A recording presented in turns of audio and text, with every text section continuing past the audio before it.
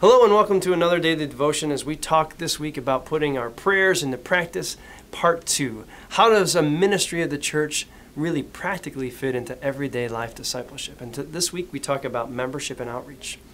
And I'm reminded of another story from the book of Acts, the Ethiopian eunuch. If you read in Acts chapter 8, this eunuch has come from Jerusalem. He's been worshiping outside the temple. It says in the temple, but he's not allowed to go in. He's a eunuch. Crush nuts and whatnot. That's a no-no according to the law.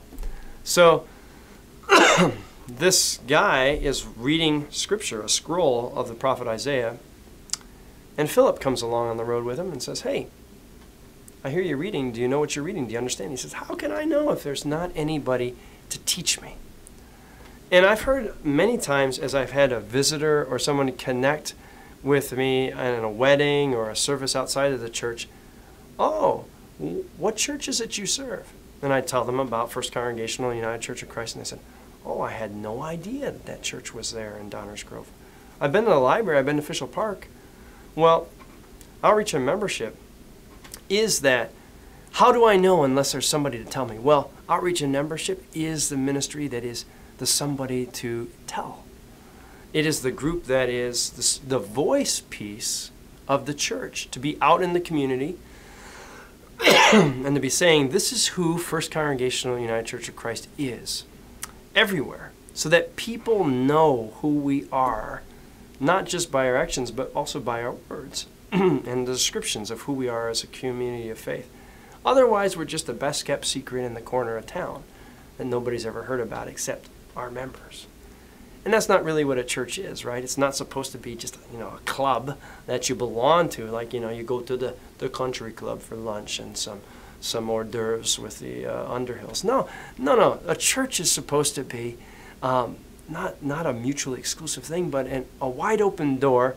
And as, his name escapes me, but he said, if people are in fire for who Christ is in their lives, it should be like, churches shouldn't have to do a whole lot of self-promoting. It should be like, you see a fire in the fire department and everybody's drawn to it. If you see the fire of the people and what their faith means to them as they share it in the community, people will be drawn to that.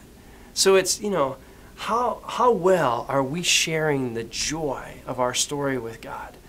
And if we had, 12 people doing that, 15 people doing that, and each of them reached 20 people, well, you say, well, where do you get that model? Well, Jesus and the boys, right? How many did he pick? He picked 12. How many people are Christian today?